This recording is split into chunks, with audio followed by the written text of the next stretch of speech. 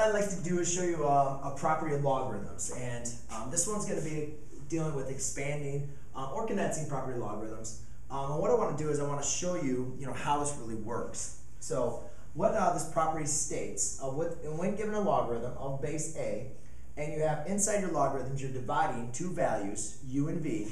What you can do is you can separate those two values into log base a of u minus log base a of v. So let's see if this actually works in real life. Really, if I was going to say log base 2 of a divided by, or 8 divided by 4, really 8 divided by 4 is 2, right? So we know 2 raised to what power gives you 2? Well, we know the answer is going to be 1. Well, let's go and see what we're going to get. So if I did log base 2 of 8 minus log base 2 of 4. Remember, a logarithm, all it is an exponent. It's saying 2 raised to what number equals 8? That's 3 minus 2 raised to what number gives you 4?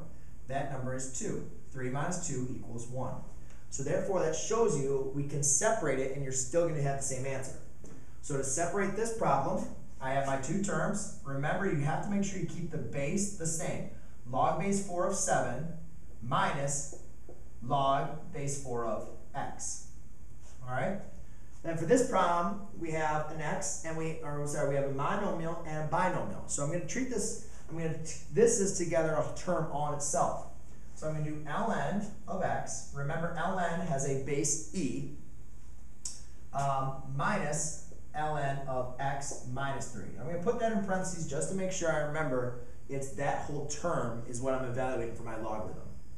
And that's how you do your logarithmic property with division and subtraction.